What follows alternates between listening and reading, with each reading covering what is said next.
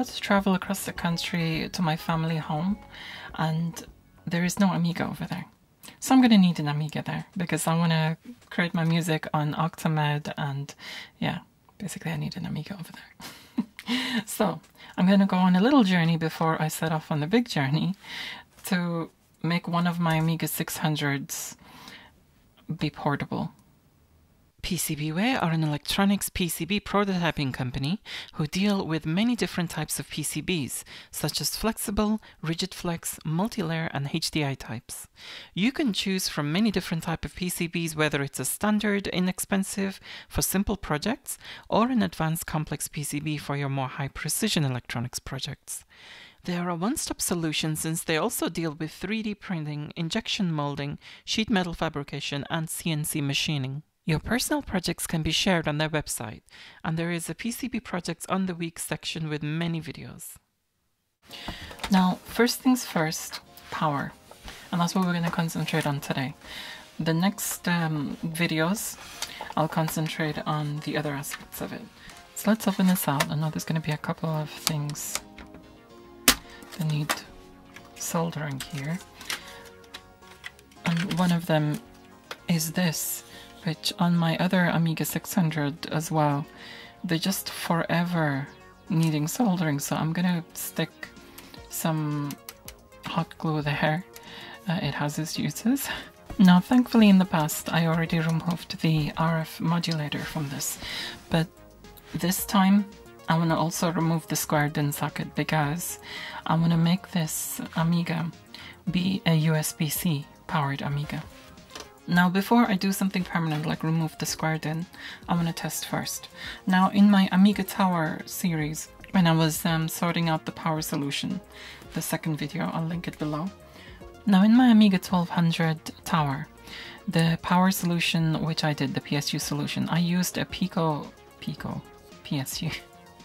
And well, it's not really Pico, Pico's just the brand of one of them.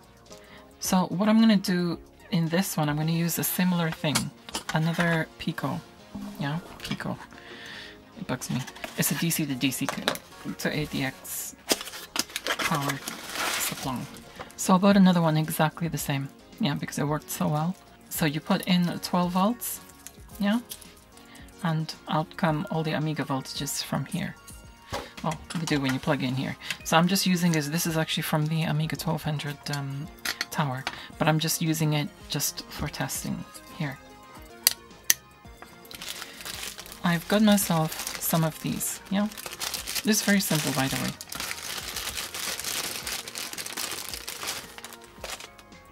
Now these, it's a 5-pack I got, so all these are the same.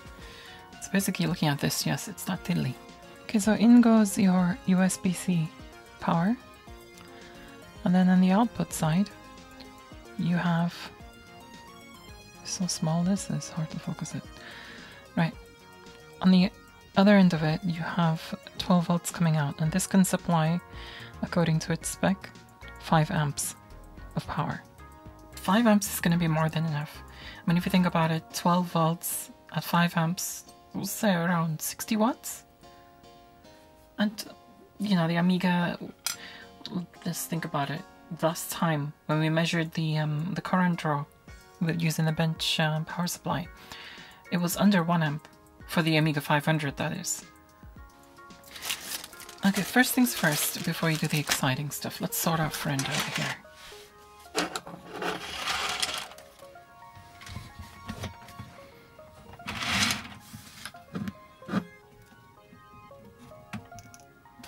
This should be 12 volts. 5 volts. Why is that 5 volts? It's at 12 volts. Oh. It's marked as 12 volts. So this should be outputting 12 volts. Okay, so not all power supplies are compatible with this. So the ones that are not, it will just supply 5 volts. But the ones that are, it does actually, like this one which I use for my laptop, this one will actually, supply 12 volts, which is exactly what we need. Okay, perfect, so they do work.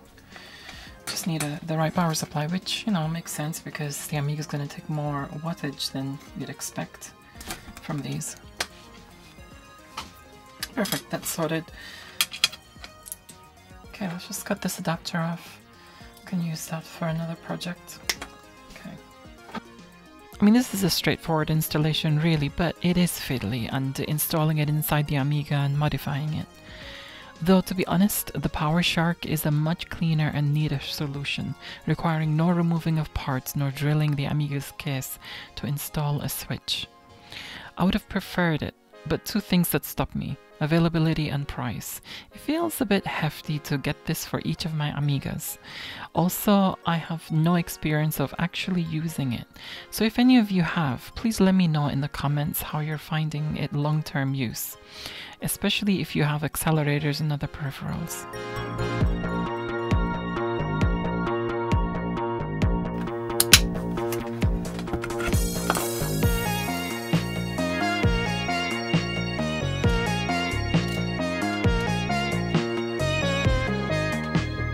Okay, so soldered this onto this board. Just need to plug the power in and test. Okay, moment of truth. And it works. And it's only pulling 10 watts. And that's an Amiga 500. Well, 10 watts, but I'm sure if I put the disc in, it'd be 11 watts. 12 watts. And it seems to be working perfectly. There you go. USB-C powered Amiga.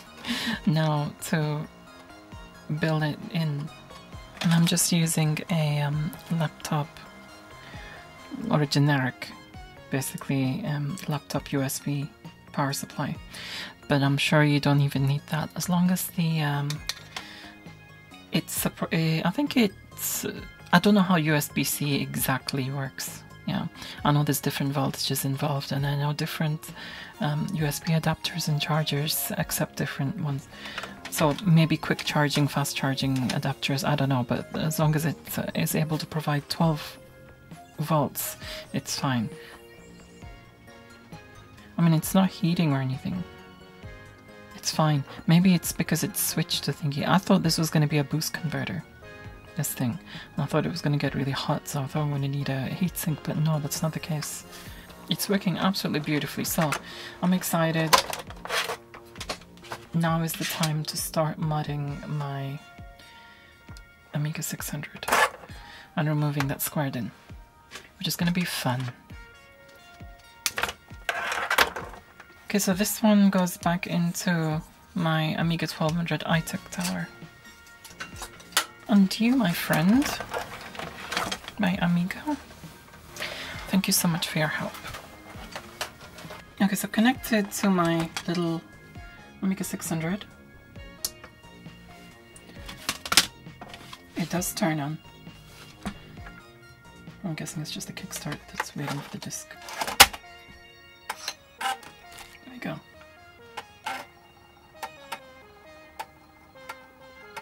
One step away to having a portable Amiga. Portable in the sense of I can carry it around anywhere, connect it to a screen, connect, you know, USB-C powered to it, and, you know, just get going with whatever I want to do. Perfect. Okay, let's get started now.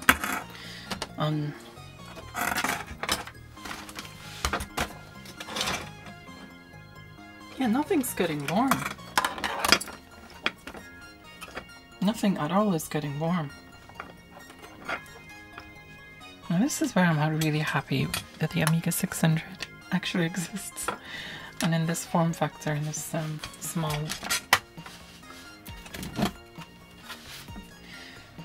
My only criticism is that it's basically, other than having a PCMCIA slot and new component style, like surface mount, it's pretty much identical to spec to the 500. I mean, they could have increased the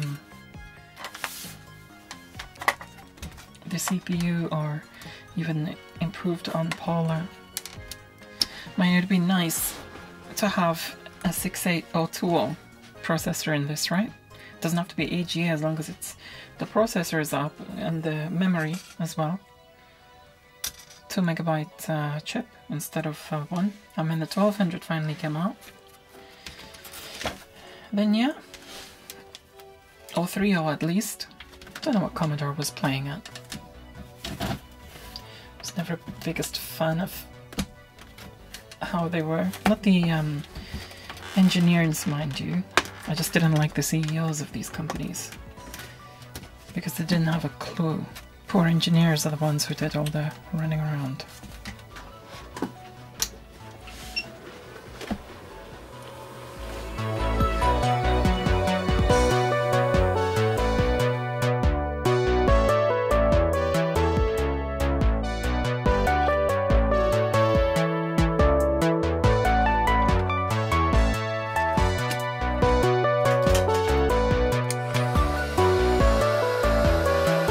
Okay, seems to work good.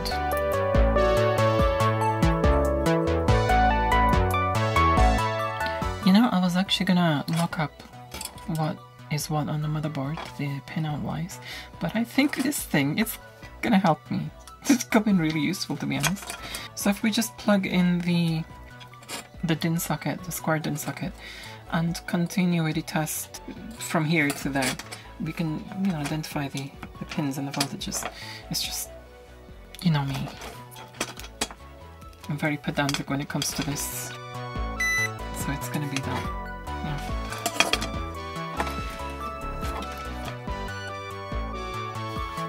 Okay, so that's the negative 12 volt line sorted.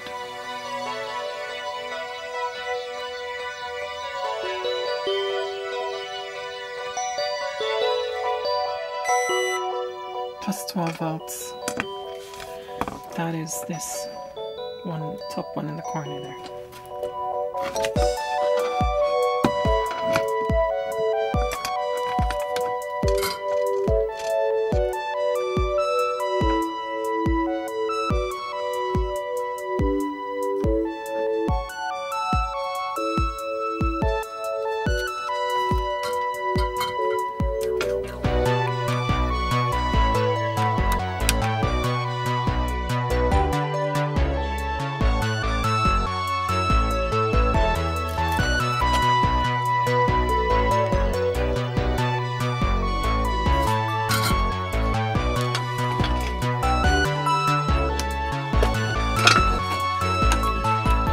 There we go, done and nice and clean.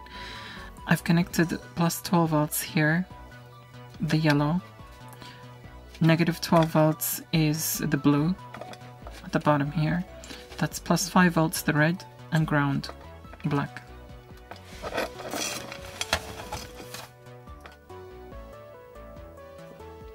It's all installed.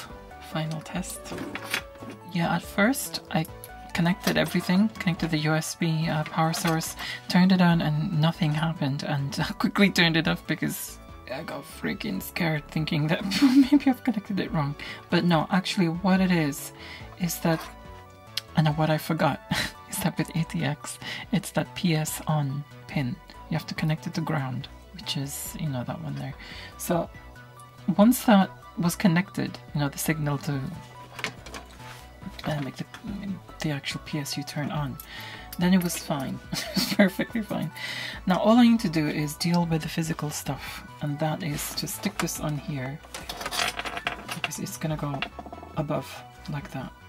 So I'm gonna find a way to kind of, with this, with the actual USB socket, I'm gonna use Milliput and stick it there where the so this bit is. So let's get some Milliput mixed. Nice blue one. The cat's calling me.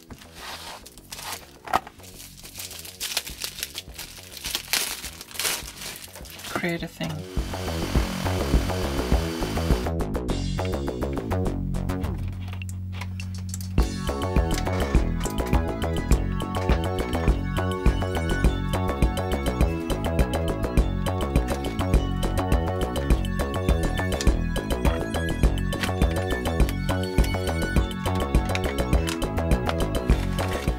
Okay, so next morning, and I can confirm that the milliput has now hardened.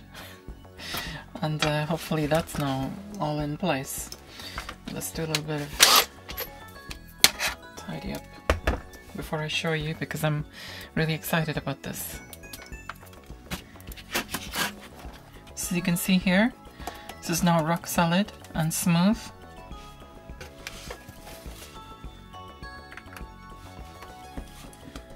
USB-C port, and we also have a really nice switch here. It's just so much easier and so much cleaner. And now that's the power brick of the Amiga.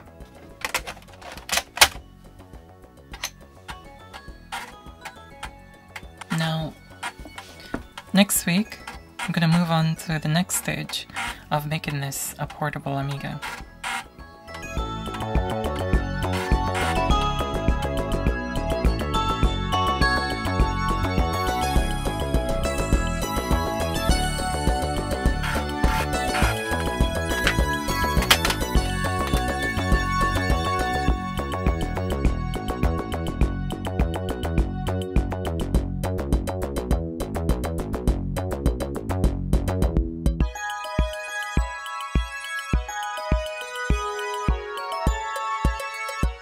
A very special thank you to my top tier patrons: Rich Garbett, Axel Dominator, Jason Marison, Corey Ostman, Mark Bosak, and Monochrom Minako. Thank you all so much for your support. I really appreciate it.